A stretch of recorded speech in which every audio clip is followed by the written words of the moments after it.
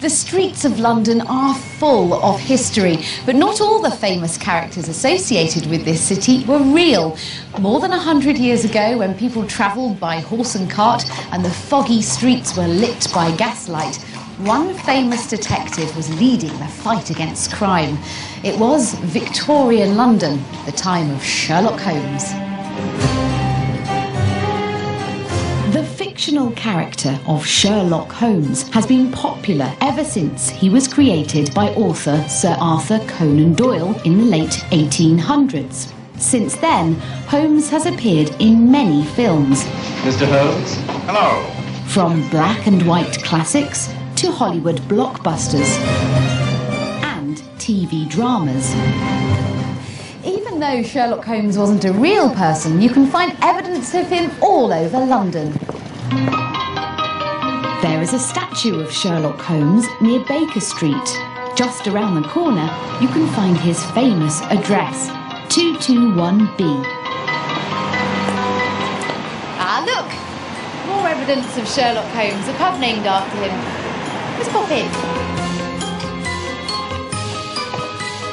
There are lots of Sherlock-related things inside the pub.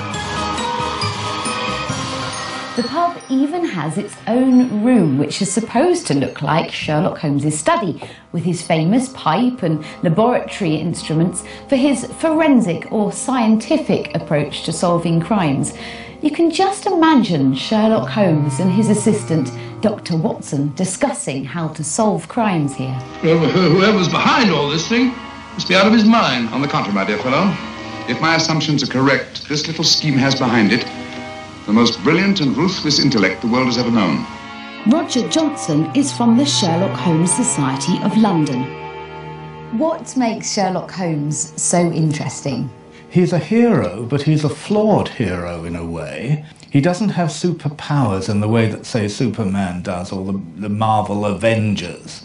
He's a real human being, and you can feel with Sherlock Holmes, as you can't do with Superman, yeah, I could be like that. Why is he still so popular?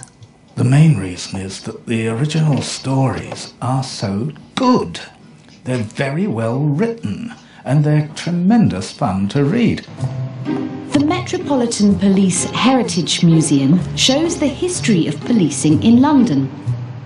Holmes was famous for his use of forensic or scientific techniques to solve crimes. His creator, Conan Doyle, visited police museums to gain inspiration for his stories.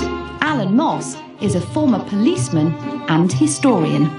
Do you think it was useful for Conan Doyle to visit places like this? He was really interested in real-life crimes, but actually making those crimes into a really good story.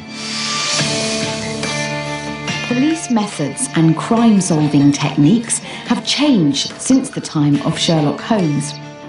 New technology means the scientific or forensic method is even more important. So there's evidence of Sherlock Holmes all across London. It looks like he's going to continue being a popular fictional character for many more years to come. I wonder what Sherlock would make of today's forensic work and policing techniques. I guess we'll never know.